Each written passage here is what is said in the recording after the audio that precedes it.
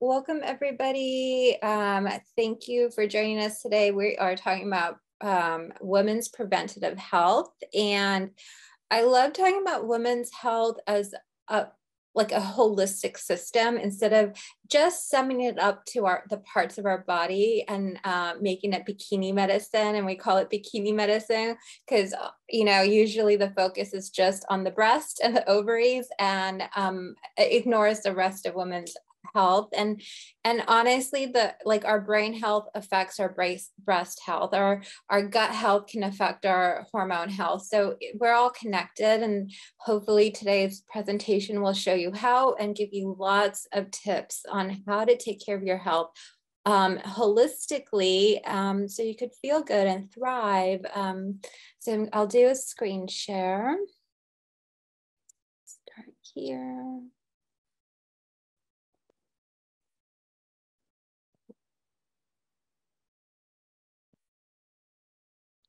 There we go.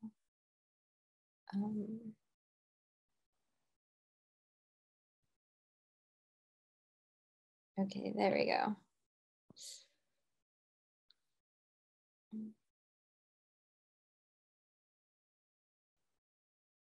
All right. So this is my nutritionist guide to women's preventative health. And my name is Nimisha Gandhi. I am a functional and Ayurvedic nutritionist. In my practice, I actually focus on all the way from preteen to perimenopause, really focus on the female body and the female system. But I have lots of experience working on gut health as well. And I really believe that our bodies are resilient and we have the ability to recover and heal ourselves if we're given the proper tools. And just to kick us off, this beautiful quote by Michelle Obama: communities and countries and ultimately the world are only as strong as the health of their women. This is such a powerful quote, especially in October, Breast Cancer Awareness Month, because, did you know only 1993 women were included in health studies. So up until 1993, researchers were not required to include women, yet they were producing medication for women and coming up with ideas about women's health without actually studying them. So we have a long ways to go, and we have achieved so much in just the last decade when it comes to women's health research. And we can't talk about women's health without talking about menstrual cycle, the big taboo that people are so often ashamed to talk about in public. But really, we have to address the menstrual cycle, menstrual health, because it does make up a big component of the female body and the female health. So, women have about 450 periods during their lifetime. And what's surprising is that menarche, the age at which periods first begin, is beginning at a much younger age now. So just 30 years ago, the average age was about like 10 or 12. And now the average age is becoming 8. And we're seeing menarche earlier in Black and brown girls. And we're not quite sure the reasons why. As a holistic nutritionist, I have some idea about why menarche is hitting us a lot quicker now. And menopause is, on the flip side, menopause is happening at a much older age. So I really do believe that there's a lot in our environment and our society that is playing a role, mainly stress. And so we have to be more mindful about how we take care of our bodies. Another fact is 11,000 tampons is the average number that a woman uses in a lifetime. That's a lot of tampons. And tampons are mostly plastic and a lot of chemicals. And we have to kind of wonder about that and how much that will plays a role in our health and in the health of our environment. Some other menstrual facts a menstrual cycle facts is that the menstrual cycle is known as the fifth vital sign. So, you know, your pulse, your heart rate, your temperature, those are all vital signs that, you know, when you go into the doctor's office, the nurse takes your vital signs and then writes it down, and it's a measure of how your health is doing. Well, your menstrual cycle is a measure of your health. So a few years ago, they included this in the American Gynecology Association included the menstrual cycle as another vital sign. So your doctor and your nurse should be asking you about your period during your checkups, like, how's your period?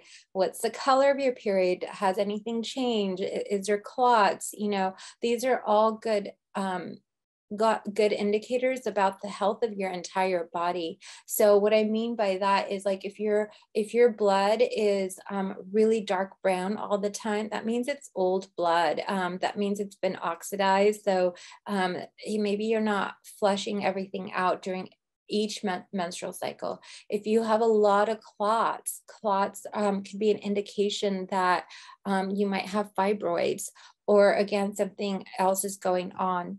The level of pain. I mean, if you're in excruciating pain, the doctor needs to do more than just give you a prescription for Midol and, you know, bed rest. Like, what's behind that pain? You know, is it nutritional deficiencies? Is it endometriosis?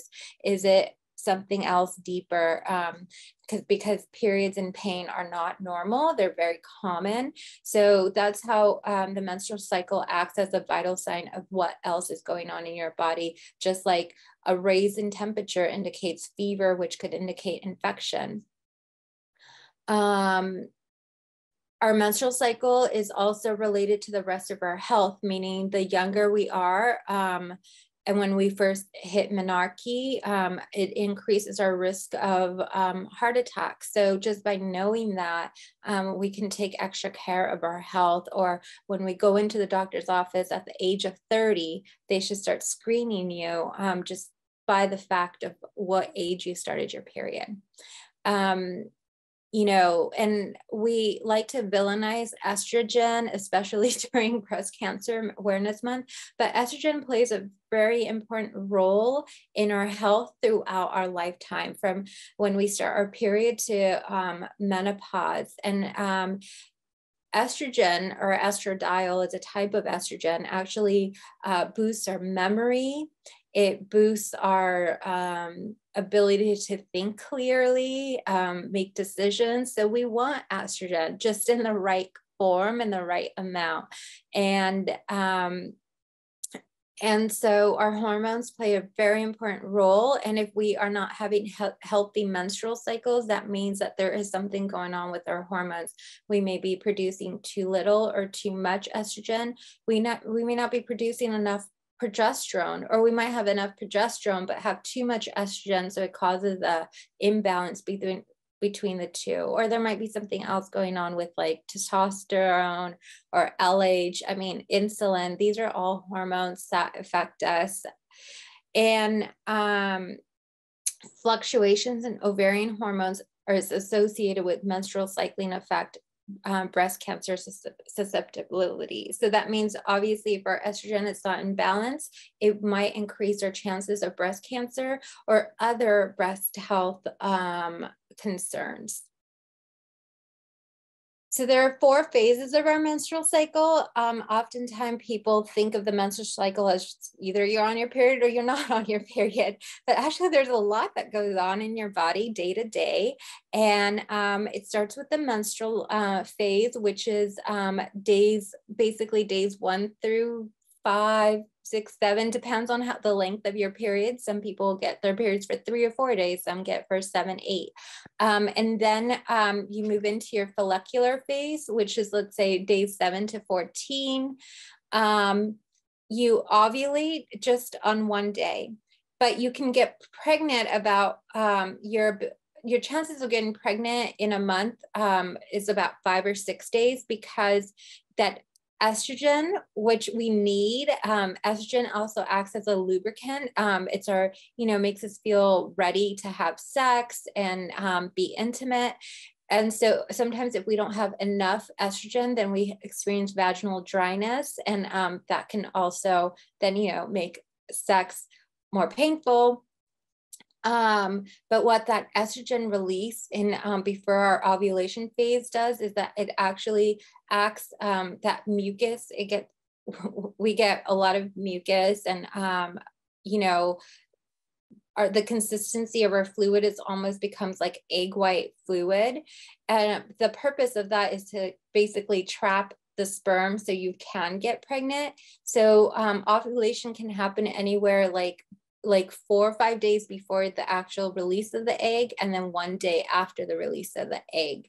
And your chances of getting pregnant after this phase is very slim to none, unless you have a regular period. So obviously you need to be tracking when you ovulate if you're trying to avoid pregnancy or achieve pregnancy.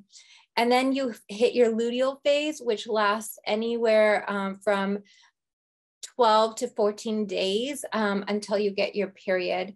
And the luteal phase is the infamous phase where, we talk about PMS and being moody and having all these symptoms. And this is when your progesterone is rising, and so is your estrogen, but your progesterone should be a little bit higher in this phase. And that's the whole month.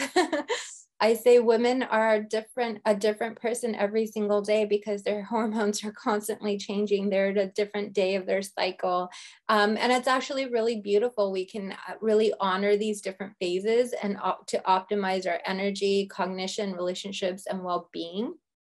This is something I really practice on. Harp on and practice in my own nutrition practice is this menstrual cycle awareness and how to really take charge of it. For so long, women have been shamed and put down for their menstrual cycle, but it's a really powerful tool to take care of our lives. And the idea is called moon cycle mapping. But so there's such an importance on the menstrual cycle. And then after, we're done with our fertile phase and we hit perimenopause. And perimenopause is when we are, our periods are changing, where our body is actually getting ready for menopause. And perimenopause can last about 10 years. But it doesn't have to be an awful experience if we start taking care of our bodies. And I'm just laying the foundation right now, and I'm going to talk about how we can take care of our bodies. So then we move into more of the perimenopause and the menopausal phase of our lives. And I love this quote by Oprah Winfrey. So many women I've talked to see menopause as an ending, but I've discovered this is your moment to reinvent yourself after years of focusing on the needs of everyone else. It's your opportunity to get clear about what matters to you and then to pursue that with all of your energy, time, and talent. So really, menopause is not the end of life for women. It's really just the beginning of a new chapter, a new journey, maybe even a new book. And menopause, just like the menstrual phase and every other phase, we need to focus on nutrition, lifestyle, and environment. We are very susceptible to all humans are very susceptible to these factors. They really are the pillars of our lives that keep us healthy. But in women's health, what we want to focus on when it comes to nutrition is really minimizing extra sugar, sugar that comes in Coca-Cola and drinks and in beverages, and then also like processed foods like cereals, even if the cereal is marketed as being whole grain and super healthy, all of the processed foods, we really want to minimize that and the added sugars. Sugar feeds cancer. Cancer loves sugar. Cancer loves processed foods, and it will grow with that. And so, if we are at risk for heart disease, for breast cancer, we're having infertility issues, we really want to watch how much sugar we're consuming. The next thing is including a lot of probiotic rich foods in our diet. So probiotics feeds our gut microbiome. It feeds our immune system. It makes up, probiotics is like the food for our brain and our gut. So we really want to include that. And probiotic rich foods includes things like, sauerkraut, kimchi, pickled foods, anything fermented. Healthy fats. So for so long, women have been told to go fat-free, right? Especially in the 80s and the 90s, where the fat-free craze was an all-time peak. But we have found that healthy, being completely fat-free in our diet is actually very detrimental and can increase the risk of other health issues. So, if you have a low body fat, and you're not consuming any fat, you can experience amenorrhea, which is where you don't even get your period, or very irregular cycles. So what healthy fats like olives, olive oils, nuts and seeds, coconut oil, grass-fed butter, ghee, all those are considered healthy fats, and it's food for our hormones. It doesn't necessarily make us fat. What makes us fat, gain weight, is that excess sugar and the processed oils like canola oil, deep fried things, baked goods. That's the issue, not necessarily the healthy fats. In fact, lots of studies have shown that, just eating an avocado a day, and that takes the place of like a bagel or something, you can actually start losing weight. As you get older and older, focusing mostly on plant-based foods. So this is very age-based. I feel a lot of people trying to conceive or just get healthy periods and ovulate should be consuming a very omnivorous diet, getting nutrients from animal-based foods too, and like things like if you can tolerate a really healthy dairy and eggs and such. But as you get older and hitting menopause, transitioning mostly to plant-based can be very healthy because it has all that fiber and it has all the probiotic rich foods that we need and all the antioxidants and minerals. And we don't need so much of the fat and cholesterol that comes from animal-based foods as we get older, but it is very important for the 20s, 30s, and 40s to still consume a healthy, balanced, omnivorous diet. As you get older, you want to focus on warm, fresh, and light foods. So avoiding like late night steaks and maybe saving the steak for the afternoon meal. Really, avoiding a lot of cold foods. Your digestive enzymes actually decrease as you get older. So you want to make the process easier for your digestive system. So raw food is a lot harder on your digestive system than cooked food. Colder foods are a lot harder on your digestive system than warmer foods.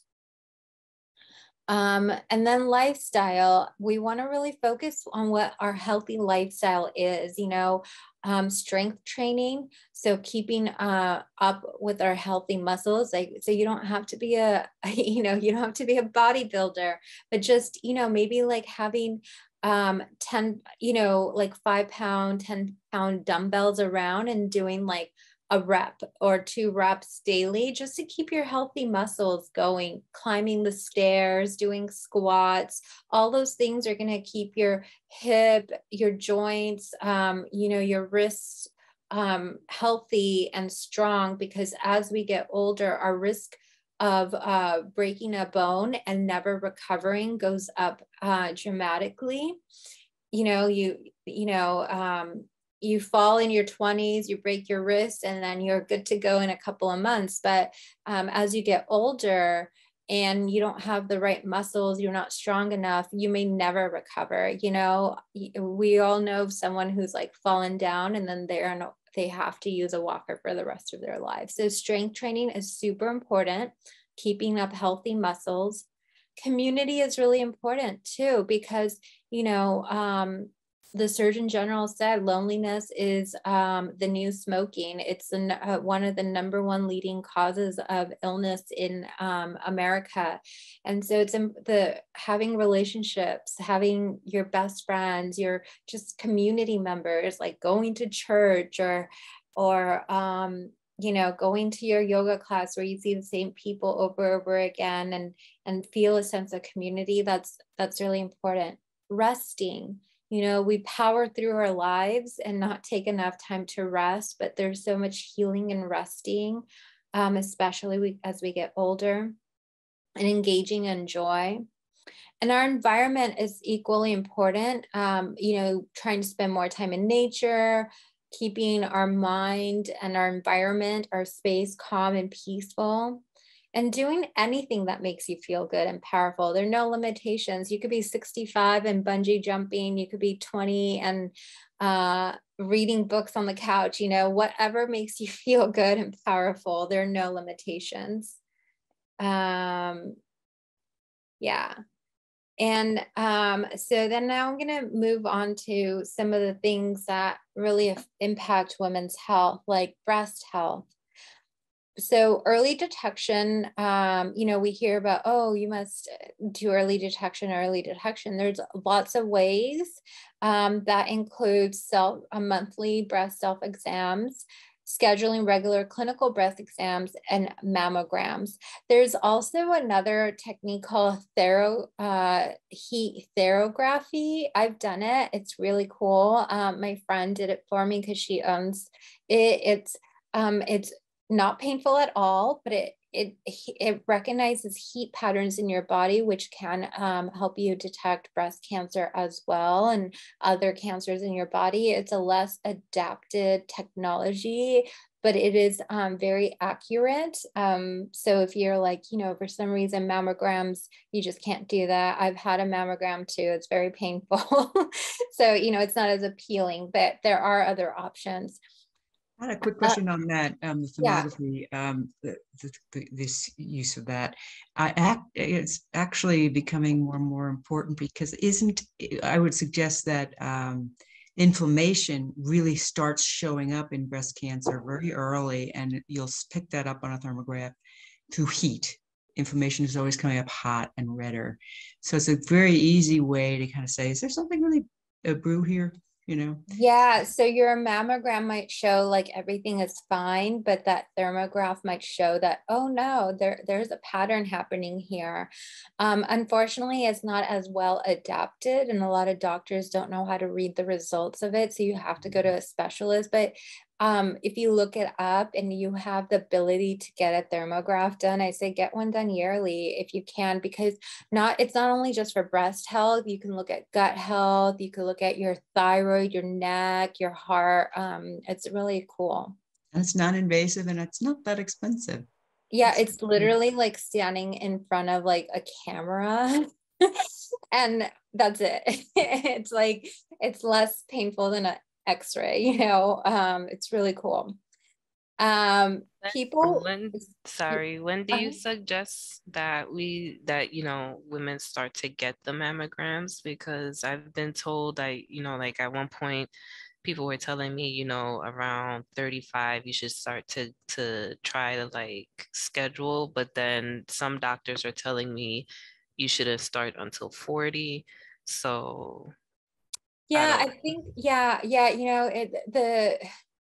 I think it's kind of mixed. Like there is no hard consensus. Like, but if you do go on to like CDC and you know, breastcancerawareness.org, usually they say get a mammogram 1 to 3 years from ages 25 to 39. So, you know, between ages of 25 to 39, just having like at least 3 mammograms in that time frame. Also, if breast cancer runs in your family, or you did a genetic testing and you have the BRCA genes, or you know, any other genes that indicate that you might develop breast cancer, be on it and get one every year if your insurance will allow it. You know, I think I think That's what you're I've been asking since I was 25, because I'm now 33. And, like I always ask them, what is the age should I start? Should I try to schedule something just to check? I don't know. And then it's like I said, like everybody gives me different yeah, I think you just, answers. And the well, last time they told me 40. So that's why I'm like, I don't know. yeah, well, I think you should just get one and say, no, I'm demanding this. And if you have, especially like a solid reason, like your mom had breast cancer, your grandmother, your aunt, whoever in your family, and or there are a lot of people in your community have breast cancer, because there is some correlation of like, pockets of community, like it just seems like everyone in that community had breast cancer or breast cancer scare. And that's where I think like environment plays a role. So if a lot of people getting breast cancer, that might be a sign for you to get tested, and just be aggressive about it. I know some doctors are like, oh no, you're too young, you don't need to, but the likelihood of early detection, like if you detect breast cancer early on, your survival rate is 99%. So there's no reason to not get that preventative measure done. And then again, if no one will do it for you, your insurance won't cover it, you could go find someone who does a thermography and detect your, just get that kind of done, and then have a doctor analyze that for you. Usually the person who does the thermography will have a list of doctors that they work with, and just so you know what your risks are, and then do some genetic testing if you can. But after you turn 40, you should get a breast exam, a breast exam and a mammogram every 1 to 2 years after 40. But before 40, maybe 1 to 3 years. And then breast exams, there's a self breast exam that you could do on yourself every month, in about like 3 to 5, like almost about a week before your period, or anywhere in that week before your period, do a breast exam, because that's the best time to tell if there are going to be any changes, like it looks red, it looks lumpy, it feels really hot or dense or itchy, all of those could be signs of something. It may not be, it could just be PMS, but doing an exam every month on yourself, and I have a video and a sheet on how to do that, that can really help you. So that's one, and you can do that every month, and you don't need your doctor to do that. And then when you have your yearly checkup, have your doctor do a breast exam, so they can palpate you, and maybe they can detect something that you might have missed, and then having that mammogram. So even if you don't do a mammogram right away, you have these other tools on hand as well. And then how to take care of your breast health. There's a lot we can do. Breast cancer just doesn't happen, and we can really prevent. We may not always be able to prevent breast cancer, especially if genetically you have 2 of the genes or something, but there is a lot we can do to take care of ourselves, like massaging our breasts daily. So in Ayurvedic and Eastern medicine, they talk about massaging your body daily, touching yourself daily, just to like feel your arms, your skin, being friends with your own body, so that things are changing also, and how to approach your health in that way. So that also includes massaging your breast daily. And if you can't massage your breast daily, at least do it once a month in that luteal phase, and that breast massage can also become a self-exam. Breaking a sweat. Exercising is so important. So, when we exercise, we have a lot of lymph nodes in our breast area. Our lymph nodes is kind of like where our immune system is, but it's also like our drainage system. And if we're not exercising, we're not sweating, everything is building up. So we really want to sweat it out. You could sweat it out by going to the sauna, taking a hot bath, or just exercising. And then there's so many benefits of exercising and using the sauna too. Performing a seasonal cleanse. And so I'm not talking about going on a week-long liquid diet. I never recommend that, but maybe once a season, you can give up give up one of your vices, whether it's coffee, chocolate, cookies, you know, and kind of cleansing out, giving your body to reset. Alcohol, you know, those are some common things that people want to reset from. So, you know, doing like a 3 to 5 day seasonal cleanse where you're not starving, you're not like fasting, but you're just kind of taking a break from certain foods that might be causing issues for you, and really and during the seasonal cleanse, like maybe consuming extra green juices or extra bitters to give your liver that boost, because our liver is our detox organ as well. Staying hydrated is so important because, again, we flush out toxins from our body. We you know, we also help our lymphatic nodes and lymph nodes when we stay hydrated. Avoid commercial deodorant. I mean, this is a big topic, but you really do want to avoid things and toxins in your body, putting it directly. And the thing with the deodorant is it's an armpit so close to our breast, and our armpits have those lymph nodes. You know, I should actually include a picture of that next time, but that connects directly to our breast. So if we're putting toxic ingredients, like especially aluminum, which has been linked to breast cancer right here, it's like we're feeding, we're feeding toxins in our body. We're feeding the bad cells in our body. So, you know, there are a lot of natural deodorants. I say reserve the heavy duty deodorants for like when you're going to a wedding or an important event. But if you're just at home, you may not need that deodorant. You know, if you're just going to run to the grocery store, maybe try a natural deodorant if you need it. And that's another indication of health. If your armpits, it's natural to sweat, like we're supposed to sweat. You know, again, if we're using antiperspirants, that means we're blocking out the sweat, and so we're trapping the toxins. But if your sweat is really stinky and smelly and uncomfortable, that's an indication of something that's in your body that's health, that, you know, what, maybe they're not detoxing, maybe it's something related to your gut. And how can we get rid of that odor? By taking care of our health and asking why. Practicing yoga, there's lots of wonderful yoga poses for breast health. There's a form of yoga called Yoni Shakti also that's really for the female body. Pooping daily, this is another important part of breast health, because, you know, we release estrogen when we poop. Reducing xenoestrogens, that means reducing estrogen that comes in through their environment by basically plastics, pesticides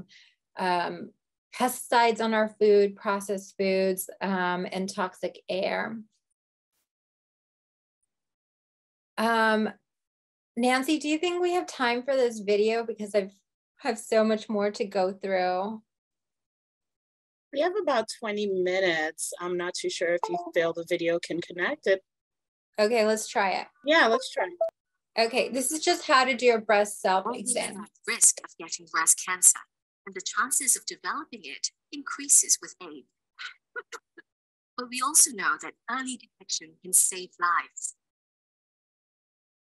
Empower yourself and the women you love with the gift of early detection. Here's how to do it. Here's how you can conduct breast self-examination, or BSE in short. If you're menstruating, do the BSE 7 to 10 days after the start of your menstruation.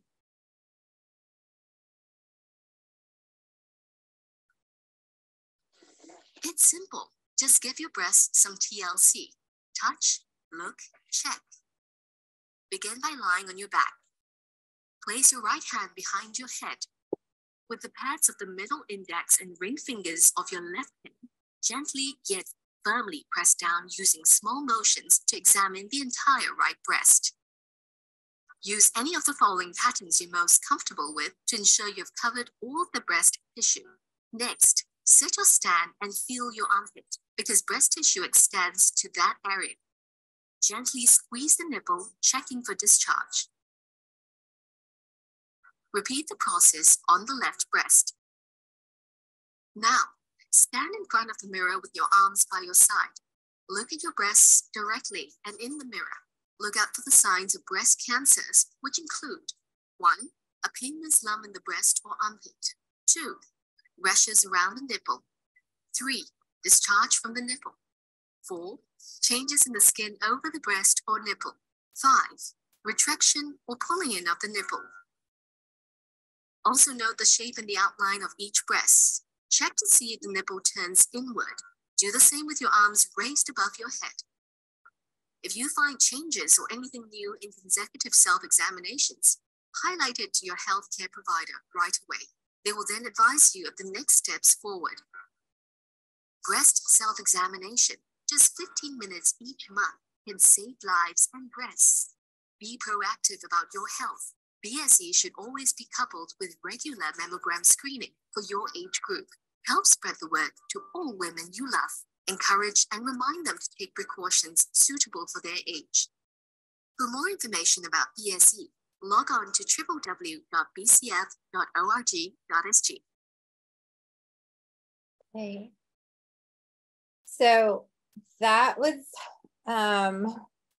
a really great video. And so there's a lot we could talk about breast health, but I wanted to, because we are focusing on women's preventative health, I want to move on to different areas. And honestly, they are all connected. I mean, if we take care of our gut health, we are in a way taking care of our breast health and so on. So I wanted to talk about gut health and why gut health is so important. So we've, and in this, for your group, I've talked about gut health many times, but just as a reminder, our gut is the home of very large number of microbes, collectively known as the gut microbiota. And that this microbiota does a lot for our body. And as the gut microbiota exerts various effects on the in our intestines, in our body, which it influences distant organs like our breasts, like our heart, like our brain, and is considered to be a full-fledged endocrine organ. So, it plays an important role in regulating nearly every hormone in the body, which includes your thyroid hormones, cortisol, insulin, progesterone, estrogen, and melatonin. So if our gut health is off, that means we might be not producing enough melatonin. We might have estrogen dominance. We might not be producing enough thyroid T3, T4 hormones. And so then you can see how that can be related to breast health as well. About 75% of your immune system is in the gut. 90% of serotonin, the feel-good hormone, is produced in the gut. So imbalance of the gut microbiota can lead to several diseases and conditions. And one of them, there are small studies showing the influence of gut health on breast health. And this is, again, this is an area of women's health that's, again, not researched too much, like how gut health influences women's health. And I'm hoping that will change in the near future.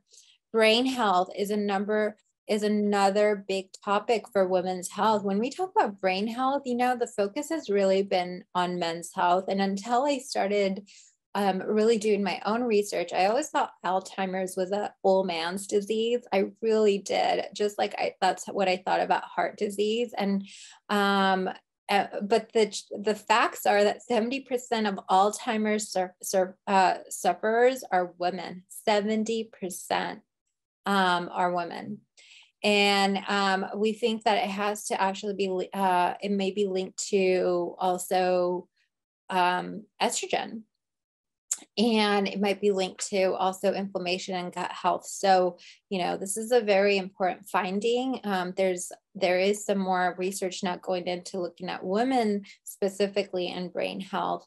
So, cognitive decline doesn't have to be your story, though. It's not something that happens to everyone in old age. We can really take care of our health by addressing the gut-brain connection, getting more fiber in our diet, all the food things, the nutrition tips I already just gave, all of that will take care of our brain health as well.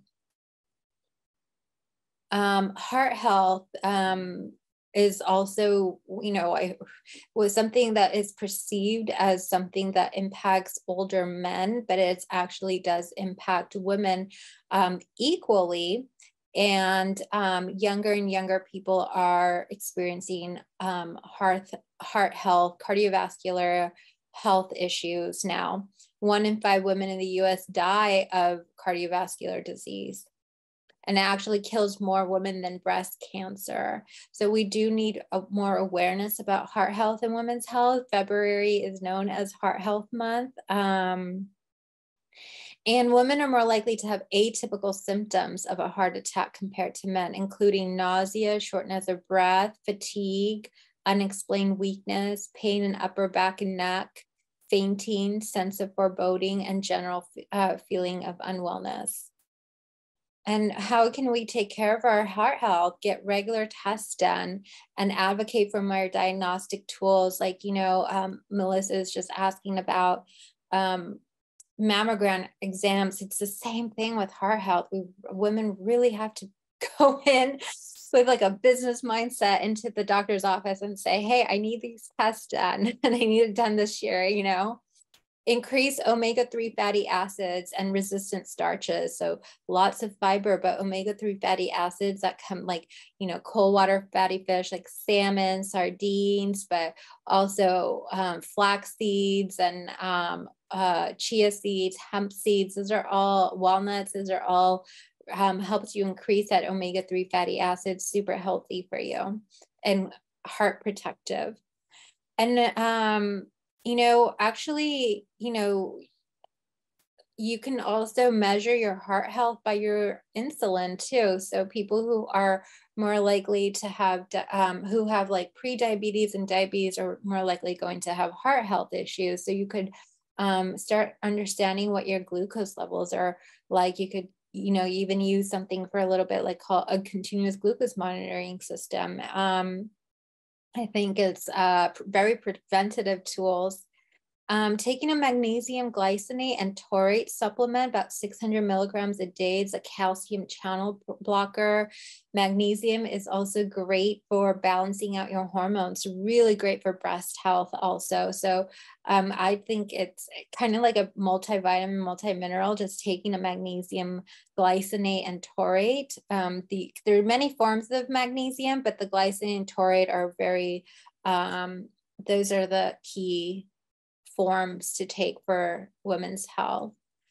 I think the slide got left off, but I just say take a snapshot of this. Basically, you saw in the video, but this is how you could take a daily breast health massage. You don't have to be laying down, but this is more of like a spiritual practice too, by taking some oil, be mentally grateful for the gift of your beautiful body from nature, relaxing, letting go of all noise in your mind for a few minutes, and really going through this steps 1 through 8 here for your breast health at least once a month. And this isn't to examine for anything, but really just connecting with your body. And like the breast tissues, they go all the way up to the side of your chest, to your armpits. So, massages are relaxing.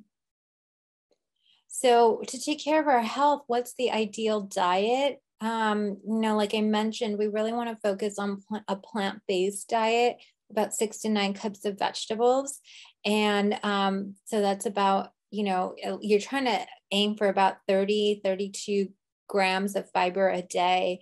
And this is what a healthy plate would look like. Every meal should, every major meal should kind of look like this. Oh no, I don't know what happened. Do you still see the presentation? Oh, there we go. Okay, non-starchy veggies. So, like your leafy greens, your broccoli. The starchy veggies are like your sweet potatoes, carrots, squashes, things like that. And whole grains would make up about 20% of your plate, another 20% would be healthy fats. And then the next thing would be clean proteins. That, you know, proteins really helps balance out blood sugar. It really helps you stay satiated longer. It's the building blocks. But you want to do clean protein. Like, so if you're eating meat, you want to make sure that it doesn't have any added hormones and chemicals and things like that added to it. Go for the organic grass-fed stuff. The tofu you're eating, making sure it's organic, because non-organic tofu has been genetically modified and has lots of pesticides sprayed on it. And that's really, you know, the basics of an ideal diet for women's preventative health. But you can also fine tune it. You know, you want to focus on whole grains, foods grown from the soil. So think like shopping at the farmer's market, you know, very minimal processed and fake foods or food-like substances, as Michael Pollan says. And fruits are amazing. Let's not be scared of fruits. And a circadian rhythm, that means following eating. You know, women tend to eat erratically. And so we want to eat at the same time every single day. Breakfast relatively at the same time, let's say 8 a.m. every day breakfast. Because if we do one, you know, one day we'll eat at 8 a.m. and the next day we won't eat till like noon.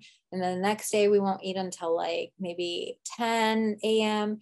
Our body is doing a yo-yo too. And just like our sleep-wake cycles, we do have a hunger cycle. And so we want to be predictable and save the stress for our body.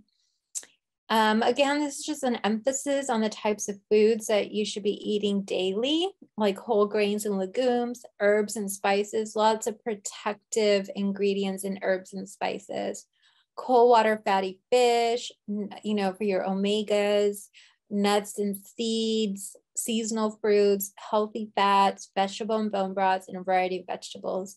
And then we have, you know, these superfoods. And for superfoods, we only need a little to get a lot out of them.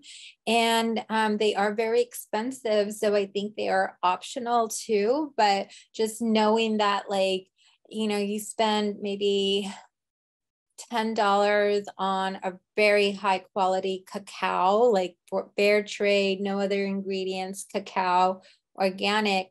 But that $10 bag should be lasting you for 3-4 months. So it stretches a long way because you only need like a tablespoon of it. You don't need to be having like a half a cup of cacao every day to get those protective benefits. Blueberries, one of the most brain protective, breast protective, hormone protective fruits in the world. Actually, they are starting to make supplements out of blueberries for Alzheimer's and brain health. That's so powerful. But I think having blueberries even like twice a week is sufficient. So, you know, we don't need to take supplements yet. Goji berries, green tea. Green tea is very protective. It has L-theanine, also very rich in antioxidants. And the traditional way of drinking green tea is like you use the same tea bag throughout the same day, or the same tea leaves, right? So your first cup in the morning is the strongest, and by the time you have green tea by like 5 or 6 p.m., it's pretty weak in caffeine, and it's more just like an antioxidant drink that you're drinking. Eggs are pasture-raised eggs are actually a complete nutrient food and really wonderful source of protein and choline and healthy fats. Turmeric, you know, we've heard about turmeric as a spice, really wonderful. I say cook with turmeric versus just popping pills of turmeric. Really add it into your diet and ferment Put it in tea.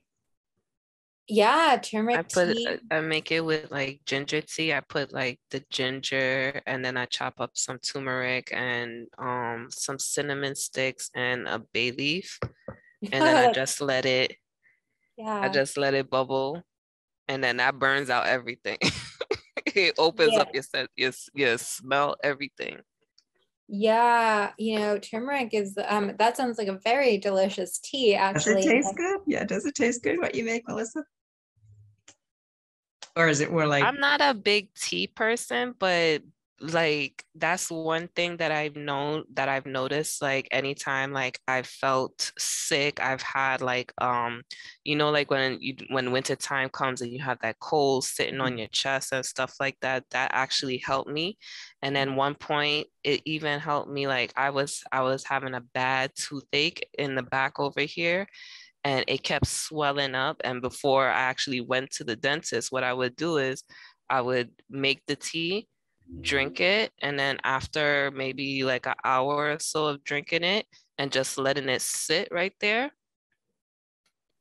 felt better. No more toothache. Yeah, so turmeric is very powerful.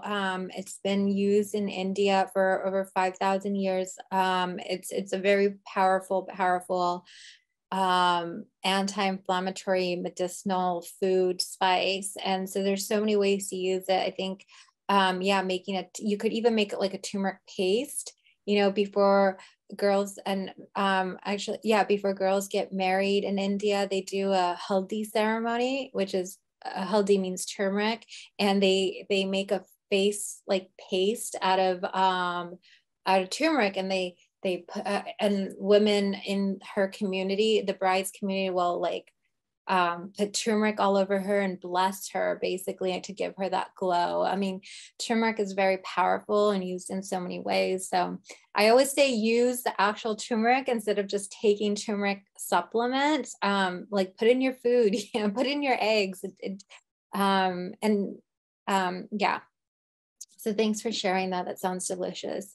So some supplements I want to talk about. The supplement industry is really big, so you really want to check for quality and quality of your supplements, because taking cheaper, poor quality supplements can actually make you sicker, can clog up your liver, clog up your lymph nodes. So it's going to have an opposite effect. You don't want that. You want really clean, safe supplements, especially for hormones. And this is my link where you can get high quality supplements that's been tested and regulated. And for hormones specifically, I say focus on B complex vitamins, can help with headaches, can help with a lot of things. Magnesium, again, I think magnesium is a non-negotiable.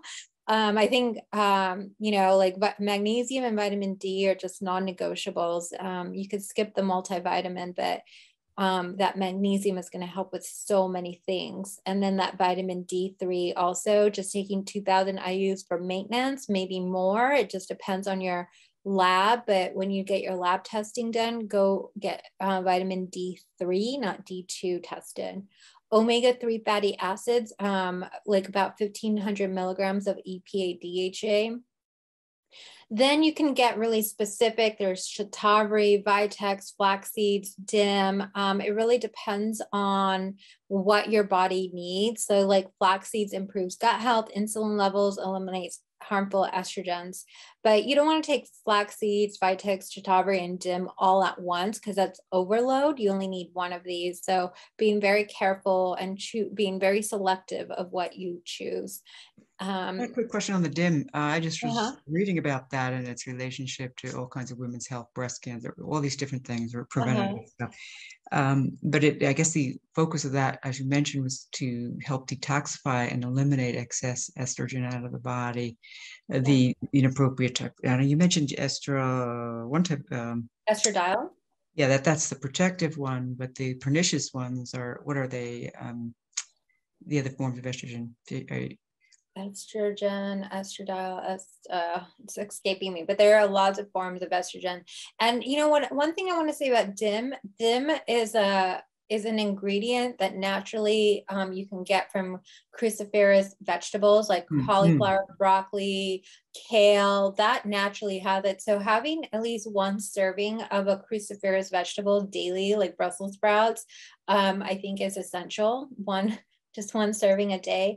And then going back to this, like, again, all of them, vitex, flax seeds, DIM, they all try to balance out your estrogen by getting rid of the harmful estrogen. So again, you don't want to take them all at once. And I think it's important to understand what's happening in your body. So a lot of people think like, oh, I have excess estrogen, I'm just going to take Vitex or DIM. But if you get your blood tested, and you might actually have, it's not that you don't have, you might actually have low estrogen. But it presents, because the symptoms are kind of similar from low or high estrogen, but it's important to know, because then if you take these supplements, you might be really getting low then, you know, and your symptoms might worsen your other symptoms like PMS and you know, like vaginal dryness and things. So you want to just get tested, test, not guess. And making sure that you're doing the right thing. I know we only, like, we're at the top of the hour, but I just wanted to again mention environmental toxins. They, like, this is a picture of a woman. I just pulled it on off of Google, but look at how many chemicals she puts on herself just before heading out of the house.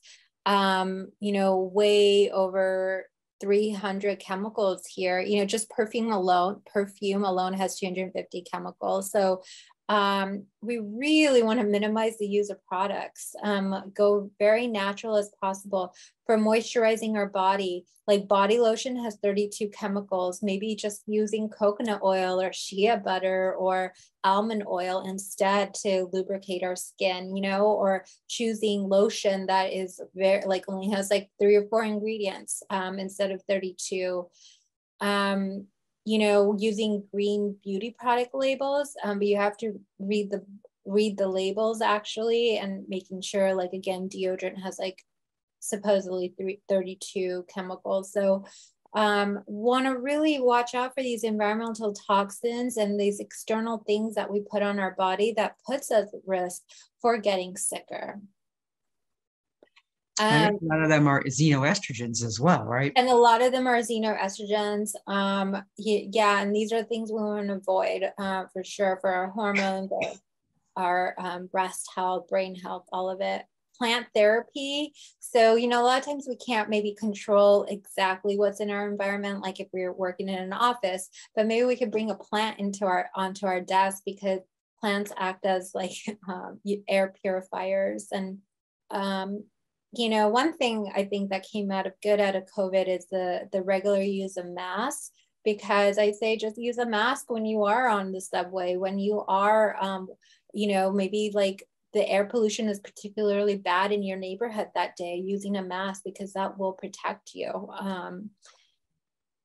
Yeah, and we didn't talk much about exercise, but you know, I just want to say exercise is a celebration of what your body can do, not a punishment for what you ate. And exercise is really, it's a natural human thing to do. You know, before our modern living, we were exercising every day by gardening, by walking to wherever we needed to go, by climbing rocks. You know, that was our natural way of living just to survive. And we need to kind of, that's why we have gyms and things, but we can go for walks and really just move our bodies. And these are all the ways to connect with me, and I can answer questions. I know we're over time, but we did also start a little late too. Yeah. I don't have any questions, Nimisha. I just wanted to thank you for bringing up so many important topics regarding, you know, overall women's health, especially during Breast Cancer Awareness Month. I think there were so many things that spoke true to me a lot around, you know, the nutritional items that we put into ourselves. I think that does, for me, again, play a factor with, you know, the early menstruals. I forgot the word that you use for it. Myarchy. I think that plays a real factor in, you know, the early periods for especially in the Black and brown communities. And you do see the disparaging amount of healthy foods in certain communities that aren't there versus in other communities. And I personally think that's what helps with that earlier promotion of myarchy for young Black and brown girls. But so many things that you touched on, you know, the things that were, you know, the chemicals on the skin, and even touching our skin, the importance of community. And there's so much on varied communities throughout this world that we can find people, especially using the internet nowadays, that have like interests like we do, and just build our community around that. I think it's just key, and the importance of exercise, because we're in such a advanced state of the world where so many things are easier. We kind of forget that, you know, we used to go gardening, or we used to go for longer walks than, you know, maybe now with, you know, certain transportation hubs. But I think there's so many key items into this. And I wanted to thank everybody, especially you, Nimisha, for giving this presentation. I'm not too sure. You didn't do the major introduction, but you are a functional medicine nutritionist, a Ayurvedic, I may not pronounce that right, counselor. You do, you know, Nidra yoga and meditation. You are a clinical researcher and tech founder. I don't know what, I feel the list goes on and on. But I love the fact that you found, you put up the ways that we can contact you and gain further information about our health overall. So I thank you so much for joining us today and for another time with us. And we hope to have you back again to give us further information and education on overall health and wellness. Thank you so much. It's always a pleasure speaking to your group, Sandrine, and I'll see you next time. We'll see you next time. Thank you so much. Thank you, Nimisha. Bye. Thank you very much.